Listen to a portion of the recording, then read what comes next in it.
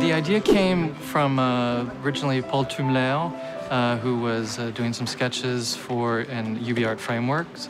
J'avais fait pas mal de recherches, pas mal de concept art, et du coup, ça a posé l'ambiance tout de suite.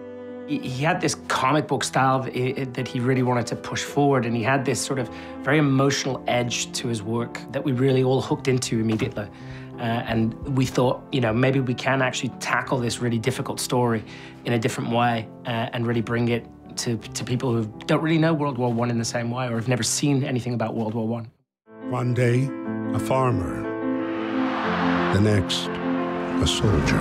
This era was underrepresented in video games. We thought it was just a great idea and a great thing to try. On a voulu proposer autre chose aussi aux joueurs. Most of our families, grandparents were inside this war. A lot of people were concerned with this war. Pour faire ce jeu, on s'est énormément documenté. Avec Paul, on a lu beaucoup de livres. On a regardé énormément de photos. Et c'est une guerre où il s'est passé tellement de choses c'est d'une telle richesse dramatique qu'on a pu puiser à l'intérieur pour y découvrir des personnages normaux confrontés à une situation totalement anormale et inhumaine.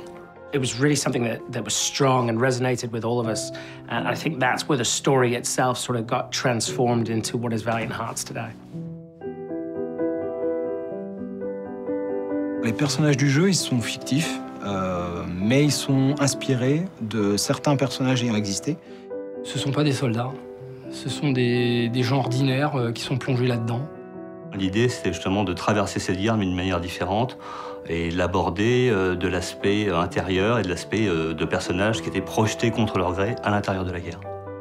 When we're talking about the horrors of war, whether we're talking about the emotions of war, in particular a love story, or we're talking about how different cultures and different countries were all affected by the war in different ways. And I think it's realistically the first game that'll bring a tear to your eye. And I think that's something that's quite special and very rare.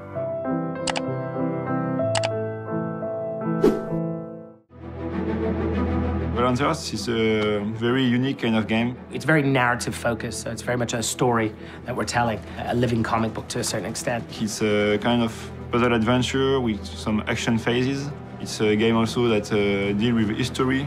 On a voulu apporter une part d'action, à la fois pour une question de rythme et surtout pour une question d'émotion qu'on veut véhiculer chez le joueur. Le but, c'est de sortir un petit peu des sentiers battus, d'apporter quelque chose de différent aux joueurs aussi.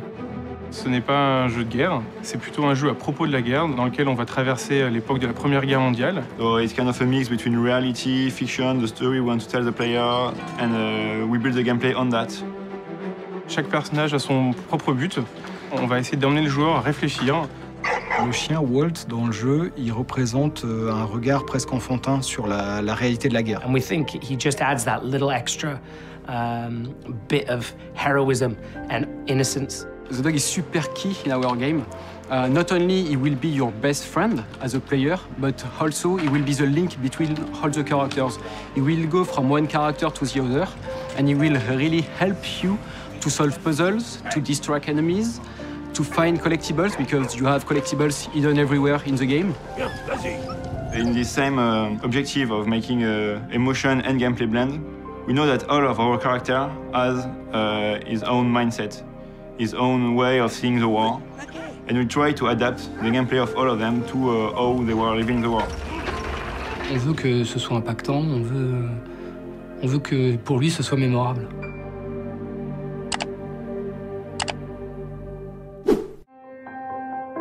Historical facts are always something that we look at first, and it was something that spoke particularly to the team because they had family or ancestors who'd fought in World War I. On a épluché le conflit sous quasi tous les rapports, et puis on en a sorti des dates clés, des lieux clés, des batailles qui ont marqué tout le monde. On a appris énormément de choses. Ça nous a passionnés, ça nous a donné envie de le transmettre aux jeunes générations, mais d'une manière plus accessible. From the beginning, we decided to put some authenticity in the game, and this choice allowed us to be able to work with the French Commission. L'équipe d'Ubisoft voulait vraiment un jeu réaliste, ancré dans l'histoire et qui puisse faire appel aux sentiments des joueurs autour de ces destins dans la Première Guerre mondiale. That's why in the game we have what we call historical facts.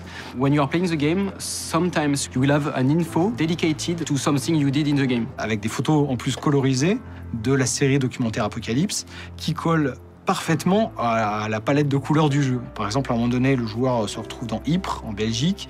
Ypres est sous les gaz à ce moment-là, c'est la première attaque de gaz, le 22 avril. On propose au joueur de regarder qu'est-ce qui s'est vraiment passé. Walt, the dog, he came more from a photo. I remember Paul telling me he found this photo of soldiers with a few dogs around him. Dogs were very heavily used in the First World War. I think there was like 30,000 of them used by the Germans. They were called casualty dogs or mercy dogs. They were very present in the trenches and they used to sort of comfort soldiers on death's door. We wanted to help the players to realize what the lives of everyone was at this time. On a en fait travaillé d'un côté sur le texte et le contenu historique du jeu avec la mission centenaire, de l'autre côté sur les photos avec Apocalypse. We would find and identify with them some of the archival material. Most of it came from the series Apocalypse. Quickly, we find that we can bring our documentation, the historical work, to the game that Ubisoft has produced. It's more than a game.